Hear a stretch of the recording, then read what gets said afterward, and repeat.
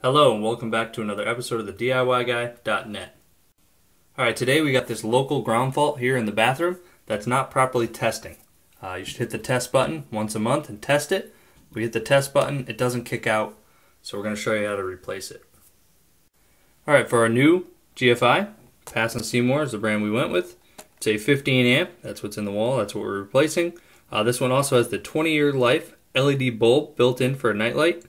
So you don't have to lose an outlet to a nightlight. And by National Electrical Code, in residential installations, it needs to be tamper resistant. Also by National Electrical Code, it requires that these ground faults be in your kitchen, bathroom, and any outdoor outlet you have. So first, we'll go shut the breaker off. If you're not sure which one it is, use your 110 volt meter, put it in there, make sure you have no power. We don't, so we'll go ahead and start taking it apart. Once you have the breaker off, we can go ahead and remove the two screws that hold the cover plate to the outlet.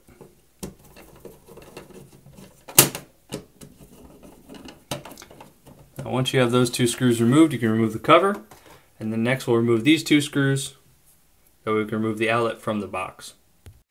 So we have our GFI pulled out, separated out the wires. As you can see, this one has 5 wires going to it. We have the black and white here on the bottom under line terminals. That is our power coming in close to the ground. We have our ground wire. We also have a black and white up here under load. Now what that means is if this were to trip, whatever power is being supplied out of it and supplying another outlet would also be tripped.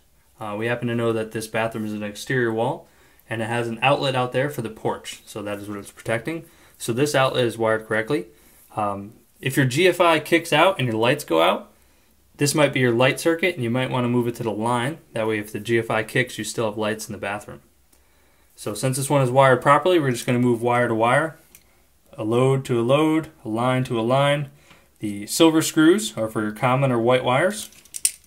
The gold-colored screws are for your black or power wires. So we're just going to move them over wire to wire to the new one. So we have our new GFI connected. All the wires are connected. We'll just give each wire a pull just to make sure they're properly secure. Since this is an older house and has a metal box, we're going to take electrical tape. We will tape over the terminals under the screw, tape over the other terminals, make one loop around, just to make sure in case the outlet becomes loose, it can't arc out on the metal box. So when you're almost done finishing tightening the 2 screws that hold the outlet into the box, you want to make sure you center it. With those 2 screws tight, you can go ahead and install a cover plate. What's nice about this Pass and Seymour is it actually gives you a brand new cover with it when you buy it. So we'll go ahead and install the cover, putting the 2 screws in, tightening them up. If for some reason this cover isn't big enough, they do make oversized plates in case yours was damaged, or you could use your old plate if it was an oversized one. So with the plate installed, we'll go ahead and restore the electricity to it by turning on the breaker. Alright, so we restored power by turning on the breaker. We'll go upstairs, press in the reset button. We'll make sure the reset button stays in and the red light goes out. So far it's functioning correctly. We'll go ahead and press the test button here. Make sure the reset button pops out and the red light comes on, which it does.